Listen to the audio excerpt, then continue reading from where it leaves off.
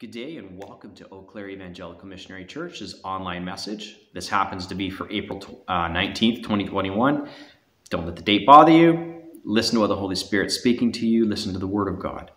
And we are learning how to correctly handle the Word of truth here in Eau Claire. Learned about different letters and how we read those letters in the New Testament. We read about some of the main core ideas that are found in all four of the gospel accounts of Jesus. And if they're in all four, there's something really important. Repetition is important in the Bible. When something is being repeated, it's like God's putting an exclamation point on something. They didn't have exclamation points in ancient Hebrew and Old Greek, so they repeated themselves to make sure that the emphasis was there. So you got, this is an important part. And you know, we still do that today sometimes, especially when we're teaching children. We can be repetitive just to make sure that this is really sinking in. And God has done the same thing in the Word of God. Right now, what we're looking at is poetry, because there's a lot of poetry in the Bible. Up to a third of the Bible could really be poetry. And last week we looked at sad poetry and a few of the different Psalms. Now, Psalms is a different book. Psalms is not like reading a letter where when I get a letter written to me, there's no chapter and verse, and I want to read the whole thing. But in the Psalms, there are 150 different poetical verses, songs, really, in many cases. But there's 150 different poetical songs that you can go through, and they are different. So if you're reading Psalm 1, stop, take a break before you start getting to Psalm number 2. And they're numbered for us so that it's easier to track where we are. And some of them are really short, like 2 verses short. Really, you read it that fast. Then there's some that are pretty long. There's a few that, like Psalm 119 is 176 verses. It'll take you a good 15, 20 minutes at least to read it. But today we're going to be looking at a specific type of psalm, a specific type of image that God gives us. And that image is the strength of a refuge. He is a stronghold, a fortress that we can take refuge in. And we're going to look at different imagery that is with that. Now, part of that really speaks to the time that we live in. It is a time where there is a lot more fear. There is a lot more confusion. There is a lot more uncertainty. And you know what you need in that time? You need a rock. You need something stable. You need something that's safe. And often when we're talking about a refuge, we're talking about a place where you have shelter from the storm. And it's like going inside of a cave in a mountainside during one of those brutal storms that can hit, or that I've read about that can hit a mountain. So you can go inside the cave and stay dry and safe and warm. It can be, as well, there's other images of protection. A mother hen is one of the images that we'll see today, because a mother hen keeps their chicks safe and at the same time keeps them warm and helps teach them in the way that they need to go.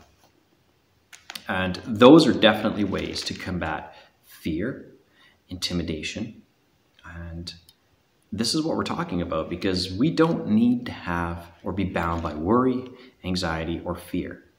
Despite what the world's telling you right now, you don't have to be bound by worry, anxiety, and fear, because we have a God who He's in charge.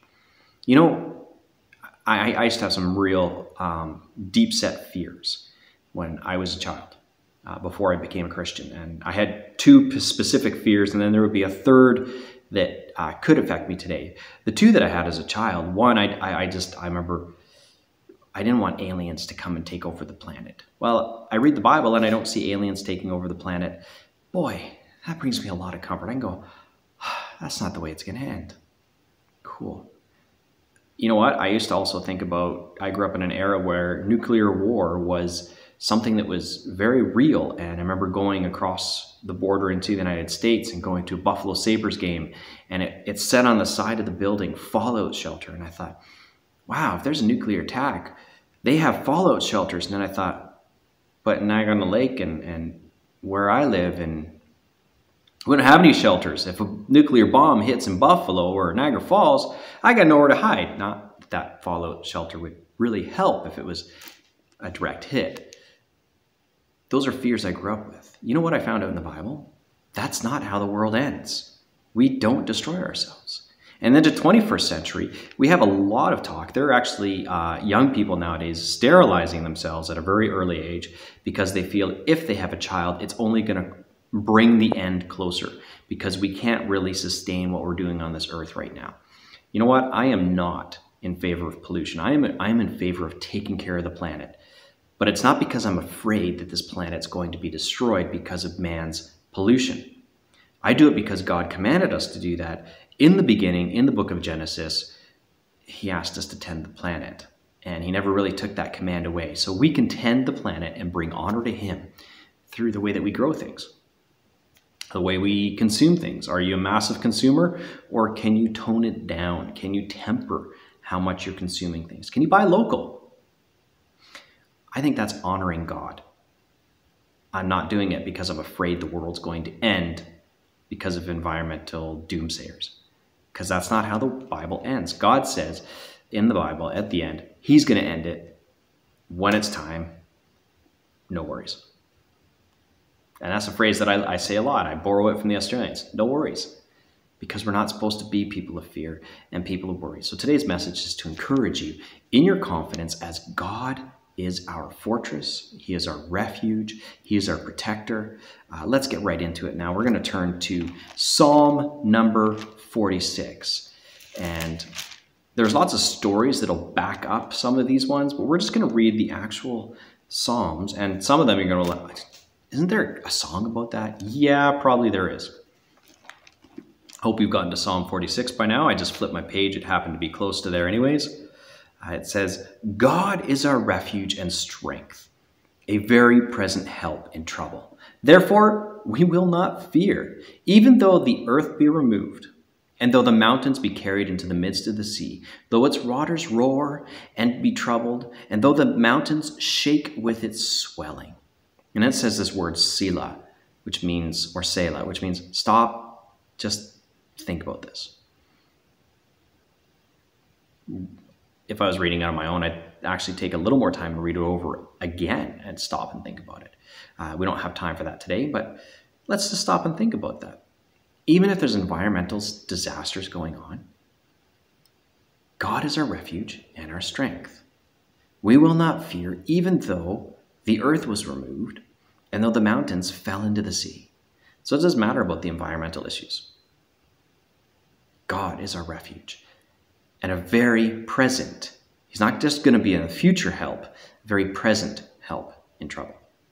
There's a river whose streams shall make glad the city of God, the holy place of the tabernacle of the Most High. God's in the midst of her. She shall not be moved. God shall help her just as at the break of dawn. The nations raged and kingdoms were moved. He uttered his mouth, his voice, and the earth melted.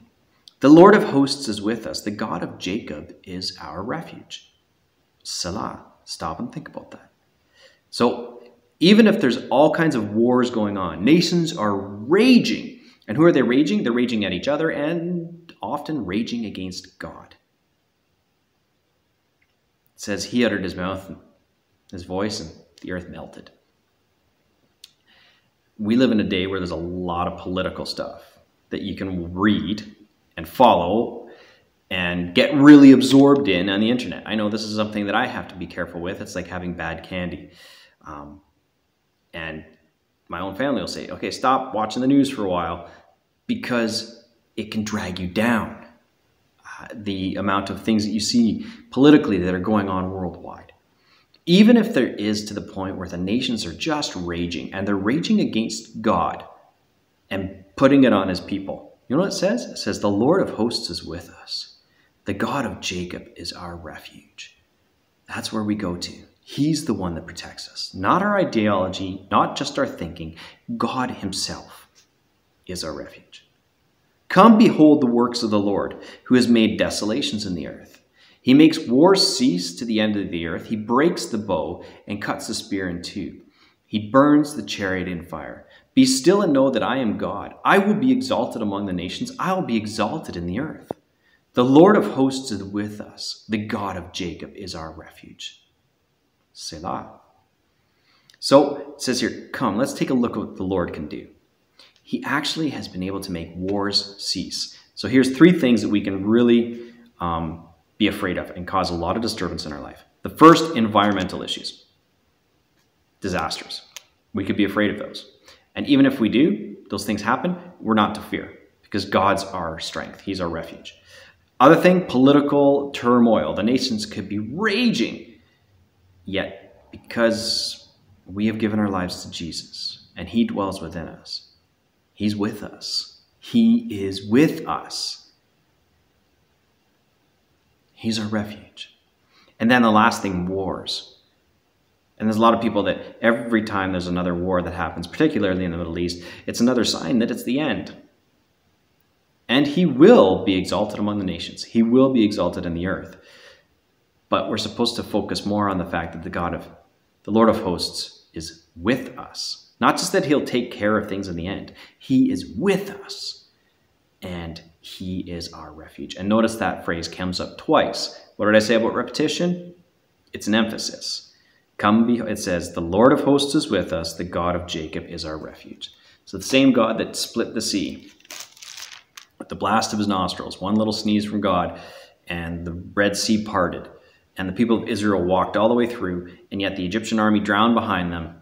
It's the same God that's with us. Same God that created the heavens and the earth with us. Same God that raised Jesus from the dead with us. Feeling a little better? You know what? There's a lot of people that are preaching doom and gloom. You might not be there yet. There's a lot of preachers that are like, oh, Jesus must be coming soon because look how bad things are. And it's actually not that bad compared to even other parts of the world. They're not dying for Jesus. They're not going to jail for Jesus. Just because their political party didn't get into power, they're having a bit of a fit. Yes, there's definitely things that are going poor just because their economies are tanking. Oh, no. You know what? God's bigger than all those things.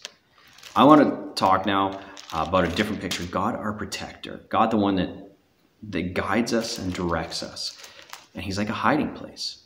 You ever feel like you just want to hide from all the stuff that's going on right now? I live in Ontario.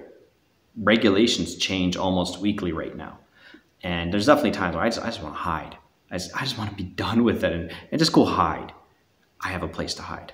In fact, I have a person to hide because he is my hiding place. Psalm 91, and you can turn there. A hiding place that's safe.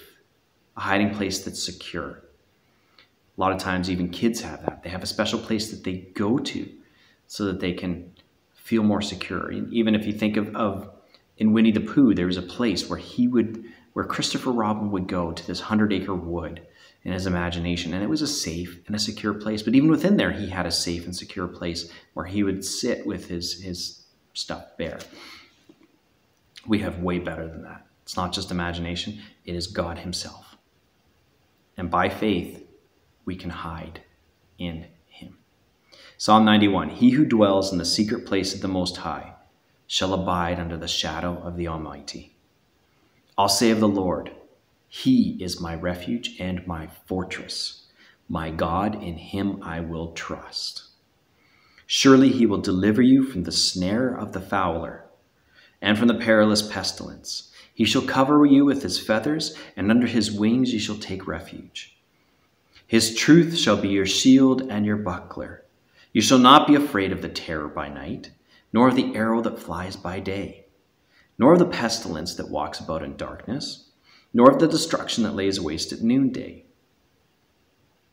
Think about all those images just for a minute. I know there's no break in this part, but I want us to let's think of some of those amazing images. That's what poetry is about, right? Poetry is about sparking your imagination, and it's about building into or helping you gain the emotion that the author is trying to do. So let's just go to the images and the poetry within this, the secret place of the Most High. Wouldn't you like to have a secret hideout and it's just you and God? That's awesome. He's my refuge, so that rock that shelters us from the storm. He's my fortress. We don't even have fortresses in our armed forces so much anymore because we have other weapons, but imagine being in something like a fortress. Closest thing I can think of is the B-17 flying fortress from World War II that had 10 guns that could protect it from the enemy. And when you had multiple, by the end, they would have 1,000 bomber raids. That's 10,000 guns. You don't want to be one of the other guys trying to fight that. It's a fortress. And even more, imagine being literally like in one of those castles or a fortress, a place that's safe. And God's the one protecting you. He will deliver you from the snare of the fowler. If you're a bird trap, that's what happens. The bird gets trapped and it can't get out. He lets you go. He gets you out of the traps you get into. And from the perilous pestilence, he delivers us from the plagues. He'll cover you with his feathers, and under his wings you shall take refuge. That's that picture of a mother hen protecting. And then it says, he'll be your shield and your buckler. He will be your shield. He will be the wall. Not only do you have a shield, but it's like having an extra wall of defense around you. You shall not be afraid of terror at night, nor an arrow that flies by day, nor of a pestilence or a disease that walks about in darkness, or destruction that comes at daytime, noonday. It doesn't matter what time of day it is. You can be in that secret hiding place with God. You got to trust him. You need faith for this. You need to activate the faith that is within you to trust in God. 1,000, it goes on to say, 1,000 may fall at your side and 10,000 at your right hand, but it shall not come near you. Only with your eyes shall you look and see the reward of the wicked. Because you've made the Lord, who is my refuge, even the Most High, your dwelling place, no evil shall befall you, nor any plague come near your dwelling. For he shall give his angels charge over you to keep you in all your ways. In their hands they shall bear you up, lest you dash your foot against a stone. You shall tread upon the lion and the cobra, the young lion and the serpent you shall trample underfoot. Wow. So it says, no evil shall trip you up, and a plague won't come near your dwelling. He'll give his angels charge over you to keep you in all your ways. So doing good or evil, God's there to help guide you. He'll send messengers. That's often what angels are, is messengers.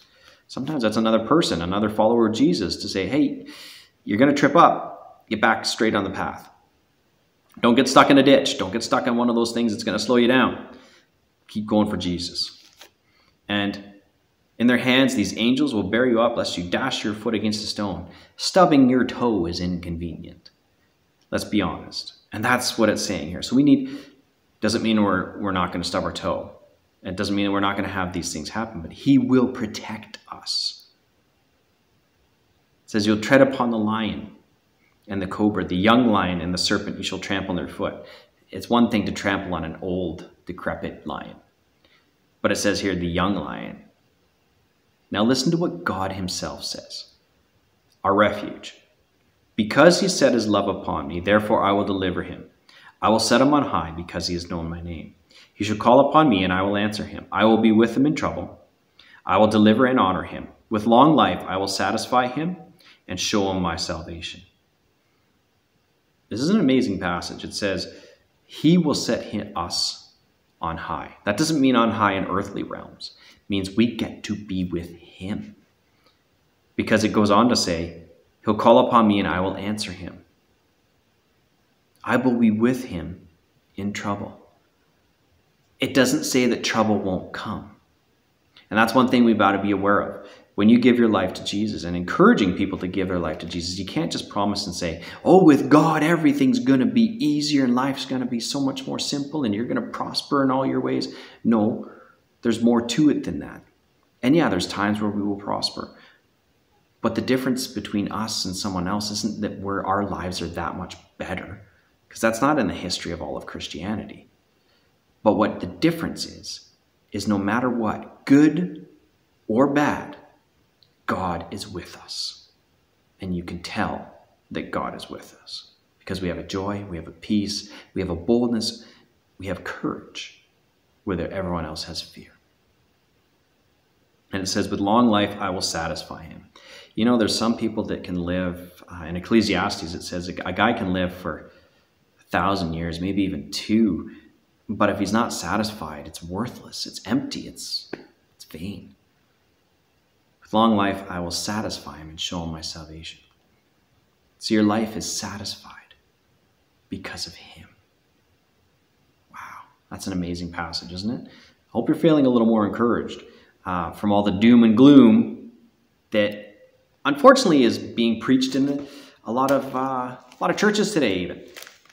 But I don't want, you know what? I'm not going to be blind. Yeah, things look a little darker. Hey, you know what? If things get darker, do you know what that means? It means the light shines brighter. If you're outside in a sunshiny day, I've got a pretty bright day outside, and I light a match, doesn't really show up all that much. But if it's dark and there's cloud cover at night, I light a match, you can see that match shine bright. So we might face some more darkness right now. Things are a little bleak. That's the time for the light to shine brighter. That should actually excite us, not get us down or depressed, or just be so fearful and hunker down and just sit still waiting for Jesus to come back. That's not his will for you. His will is never that we just say, thank you, Lord, I'm saved, so I'm just going to wait until I can be with you. Either you come back or I die. No, he wants us to be active for him and shine the light. He wants to reflect his light through us. So let's just look at one more passage where it talks about how God is the one who helped train David and rescue him out of so many perilous times. And he does the same for us when we trust in him. Psalm 144 is where I'm asking you to turn. We'll find out that God is like a rock.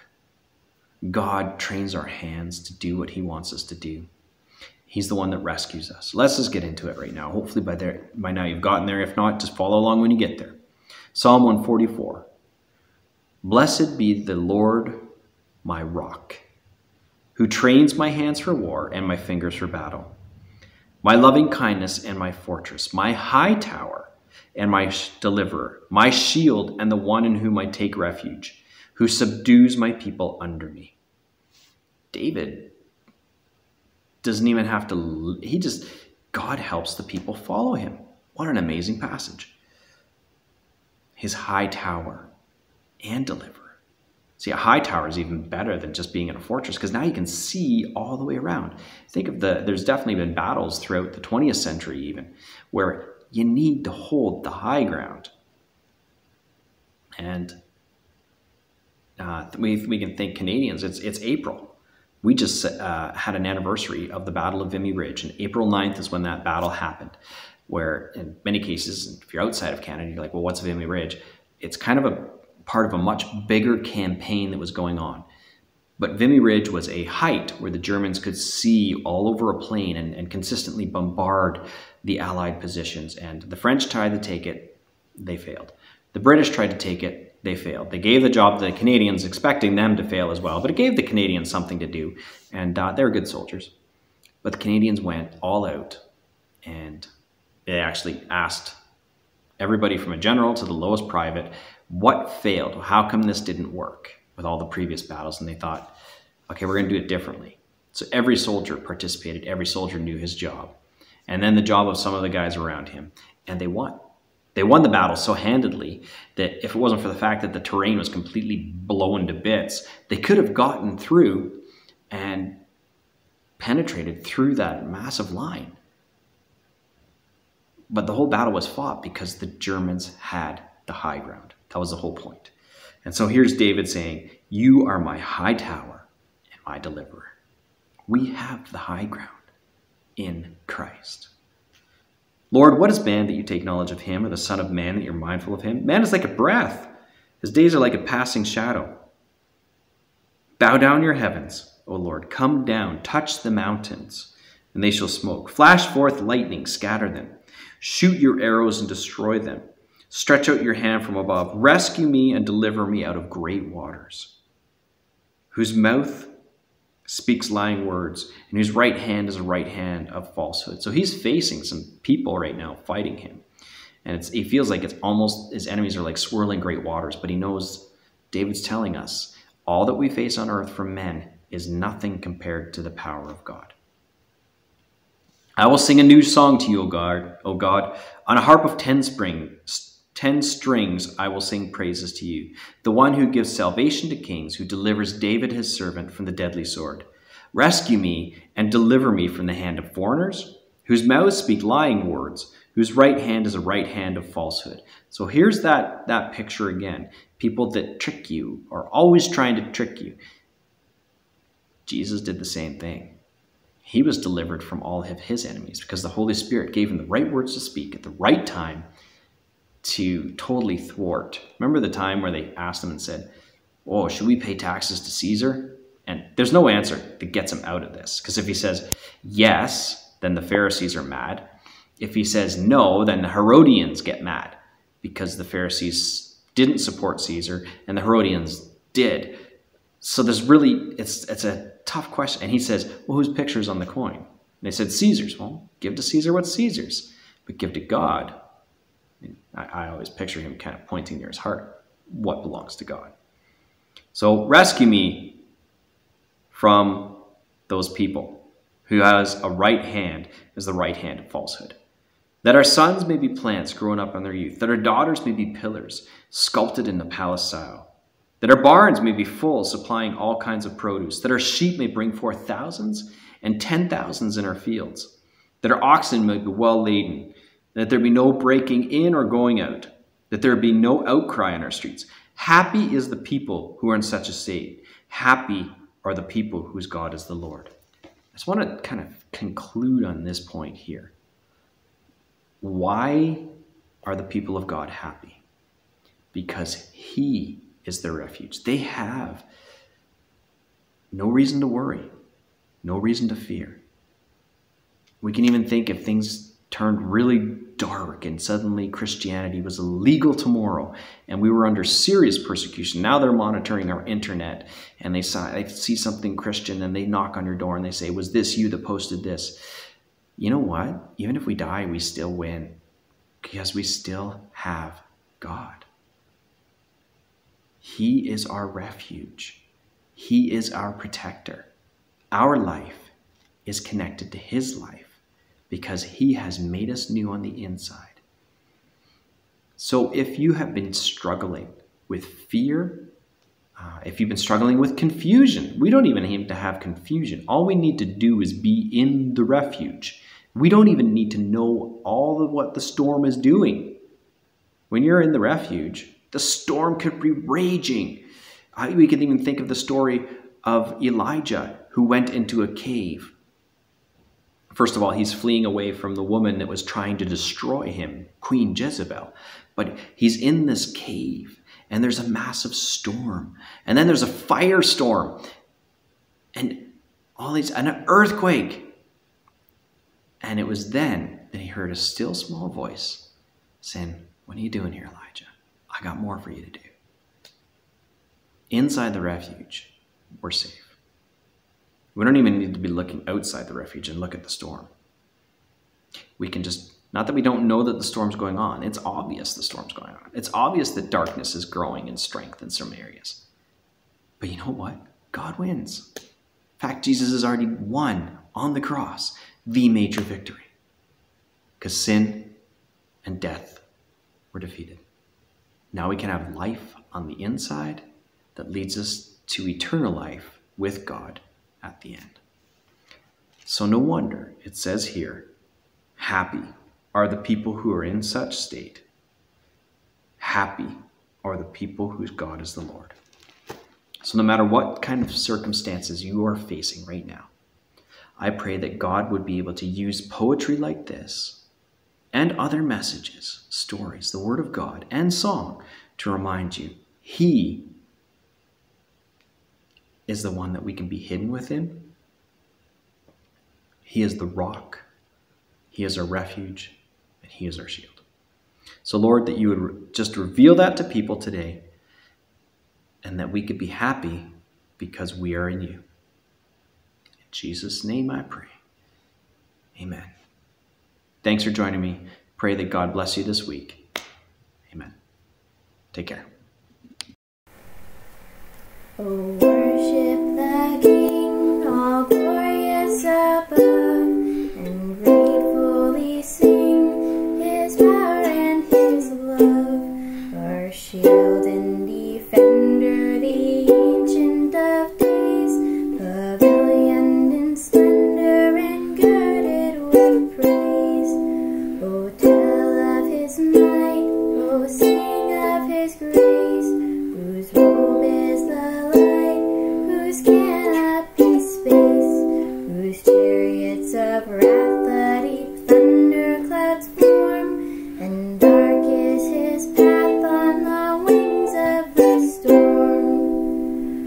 I bow